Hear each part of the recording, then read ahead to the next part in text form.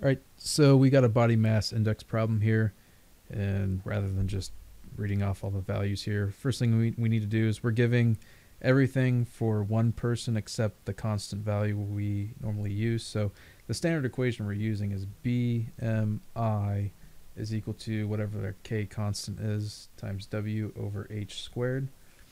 So we do know that a person who is has a BMI of 35.15 and has a 35.15 who has a weight of 180 pounds and they're 5 feet tall or 60 inches. So 60 squared. And if we solve for K in this instance, so K is equal to 35.15 times 60 squared divided by 180. We end up with 703 as our constant K. So the good news about that is now we can use this to solve what our BMI is for someone who's 5 feet 10 inches tall, which is 5 feet 10 inches, which is 70 feet.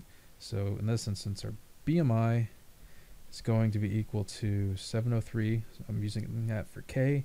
170. He's got 170 pounds. Okay. And then 70 inches tall, 70 squared.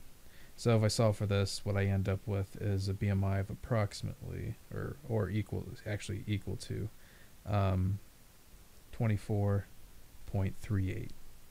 And that's it. All right. I hope this helped you out. Thanks for watching.